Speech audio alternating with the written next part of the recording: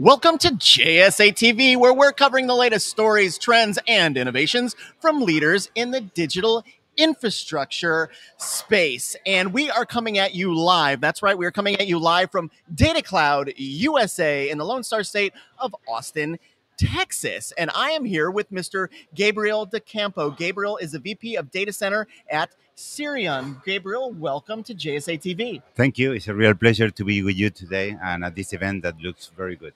Yeah, no, the event is looking very good, and I do see some food getting Yeah, brought in. that's So much better. That's looking very good as well. So, Gabriel, why don't you tell our viewers a little bit about how Cirion is supporting your customers in Latin America, specifically through kind of their digital transformation journeys?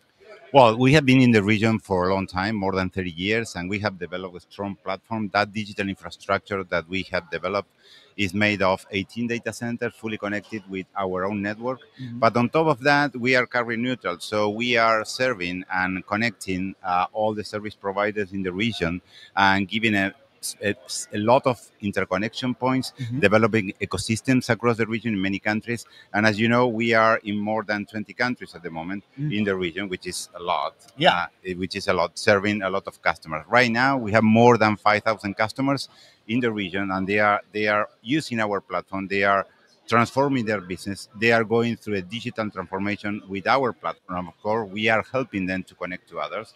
But at the same time, the most important thing is that ecosystem that we are developing, it allows a lot of customers coming into a region to develop their services with us. So it's not only about the existing companies in the region, but also hyperscalers, service providers coming to us. And with our knowledge, our understanding, our platform then can develop their services, and mainly they can create relationship with our customers through our platform.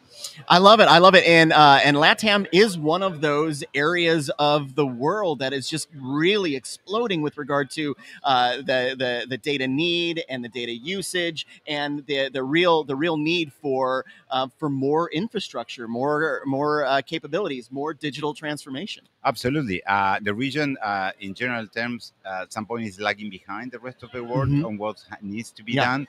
But that's why we are helping that, and companies are trying to keep up the pace to be at the same level and connecting to the world. Now the world is more interconnected. It's global. So they need to put their services into the global companies, global customers, and at the same time providing the same quality of services to their own consumers. So that's why, because that's been standardized across the globe. So now we are getting there, and that's why we're building an infrastructure to help them. So speaking of building an infrastructure, let's talk about expansion. I do know that you are expanding there in LatAm. As large as you are in that region, there's more expansion to be done. Absolutely. We are backed by Stonepeak, the investment firm, and we are investing this year more than $300 million in the region, which is a lot.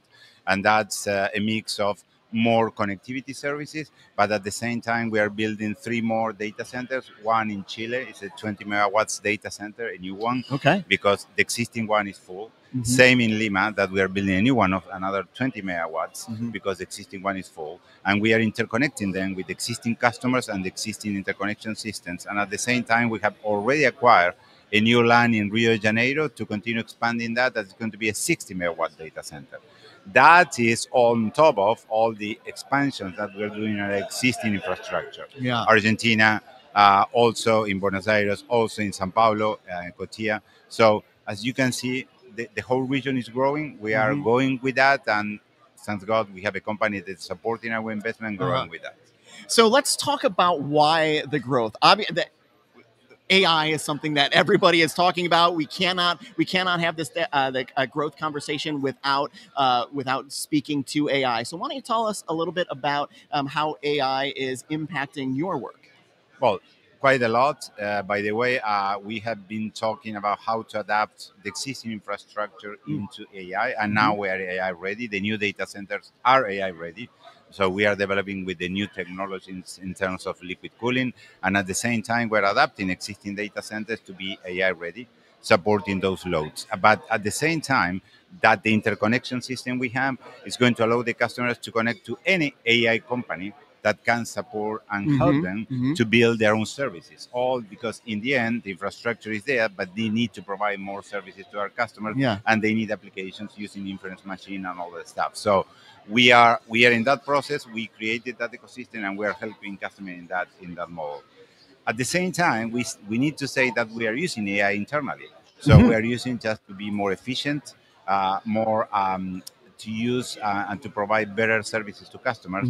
And it's extremely important to say that, of course, when we are building all of this, we need to protect the ecosystem. I mean, and from that perspective, we are Stonepeak.